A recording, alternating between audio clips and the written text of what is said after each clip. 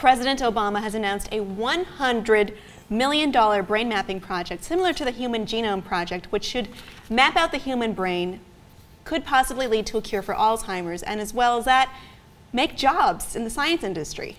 Bam! Yeah, well, okay, it's not called BAM. BAM, that's a different project, the Brain Activity Map. This is BRAIN, which stands for, well, this is weird. The acronym for BRAIN starts with BRAIN. Brain research through advancing innovative neurotechnologies. The Brain Initiative? The Brain Initiative. Did like somebody really like the Avengers movie and just like run with that idea? Everything's got to be an acronym? Yeah, the Brain Initiative, the probably. SHIELD Initiative, SWORD. Because I feel like the SHIELD Initiative was a bit of a stretch too. It's like strategic, homeland, intervention. They're all terrible. You know, but that's like there's three different versions of SHIELD. You can't have brain in brain. You can't, that's not allowed for acronyms. Are you saying that BRAIN can't stand for brain? No, we can't. Well, okay, maybe it's not the best acronym, but this project it's included in President Obama's upcoming budget proposal. And I think it's really great. Obviously, conservatives do have a problem with it. It's $100 million. You don't get results right away. We talked about this on the main show, or Anna did. I gave her the story, so we talked to camera. It's one of those things that understanding the human brain is well, we don't understand all the synapses and everything that works, how a thought process is made. There's so much we don't understand about the human brain. So understanding it may be the first step to curing neurological diseases. And that's actually extremely important, even in this economic climate.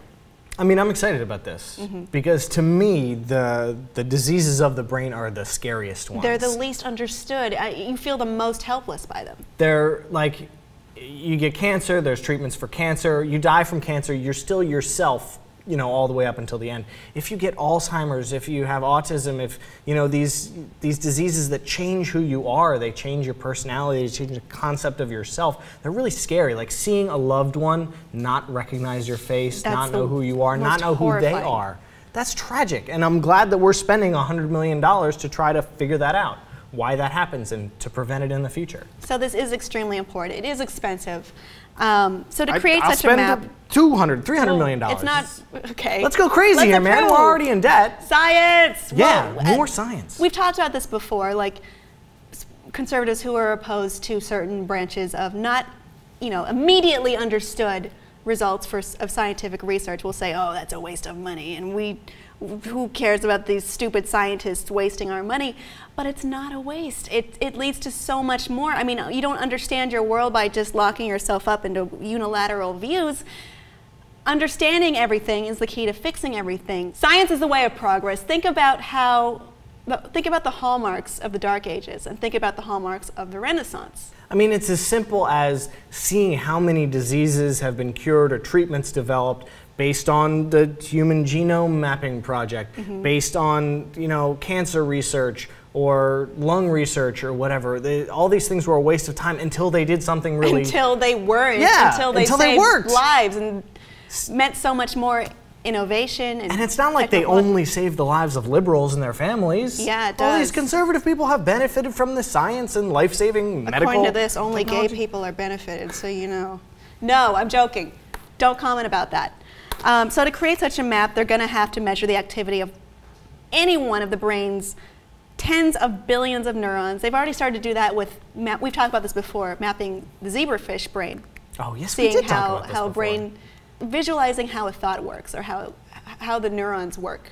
When someone, well, the fish was registering food and it lit up. We're only beginning to see how this works. And I think it's very important that it's followed through for many of the reasons you've said.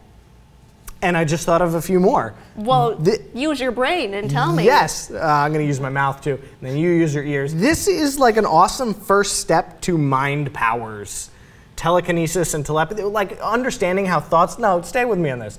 Understanding how thoughts work and how the brain works and understanding all the different, you know, synapses and neurons of the brain. Are you referring to that video game that can seemingly read thoughts and transfer them into actions in the game? No, I'm referring to real life. Oh, like it's super a thing. Real life things. Okay, fine. Fine. No, yeah, sure, yeah. Even if it takes, you know, a big hat and a silly video game for me to control stuff with my mind, awesome. Let's do more of that.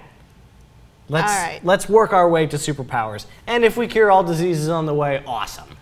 I think diseases are the first step, though that's still again, not an immediate step, not immediate results, but understanding is the key to it. And I hope this passes. Yeah, it is. Now he's trapped in a book I wrote, a crummy world of plot holes and spelling errors. The big brain am winning again. I am the greatest. Now I am leaving Earth for no reason.